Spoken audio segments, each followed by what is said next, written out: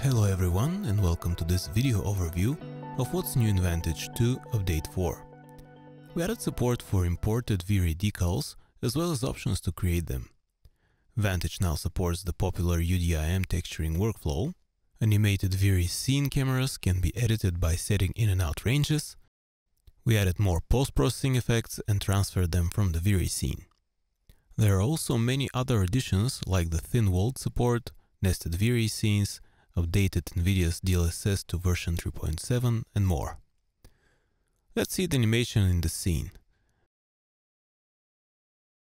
The material of the robot and the buildings behind are set up using the UDIM texturing workflow. Here are the textures. And this is what they look like for the robot and for the building. I'm going to create a decal from the toolbar. While in creation mode, I will select the material I'd like the decal to receive.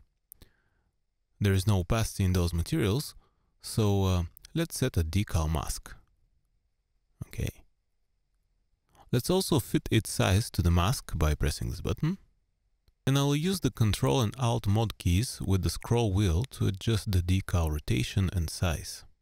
At creation, I can specify if the decal should affect only the target object or every object overlapping with it. Here's the effect with and without it. Let me get closer to the robot, turn off the depth of field, adjust the decal, and let's apply diffuse material. Alright, that's okay. If necessary, I can find the decal with the new search field in the outliner. So let's type in decal, like so. Okay.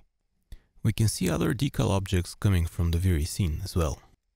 There are some more options in the decal settings, like invert, bend, and include-exclude, but I'd like to point out the bump options, which allow for the decal to inherit the bump of the underlying surface or override it completely.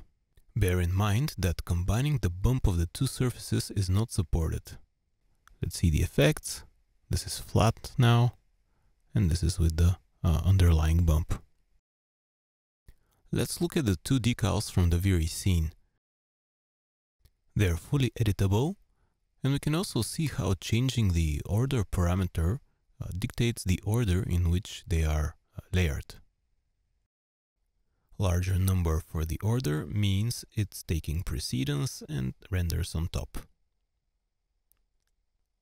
The decal that I placed on the robot has its parent to target option enabled, which means it will be moving together with the animation of the parent.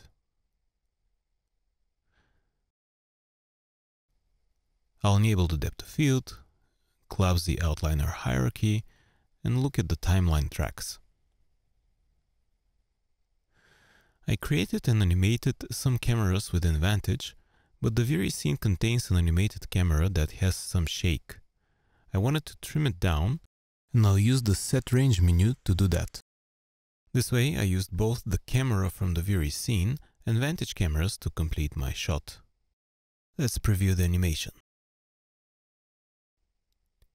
I used the Vantage state system to animate the sun and clouds, but you could also use the animation coming from the V-Ray scene.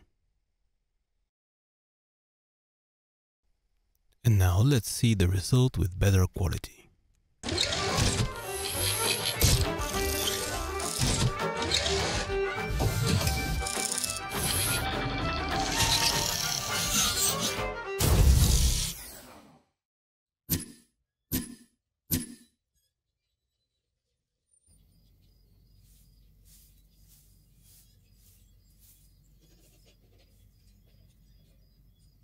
These were the highlights, but there are many other additions to this update, so I encourage you to go ahead and have a look.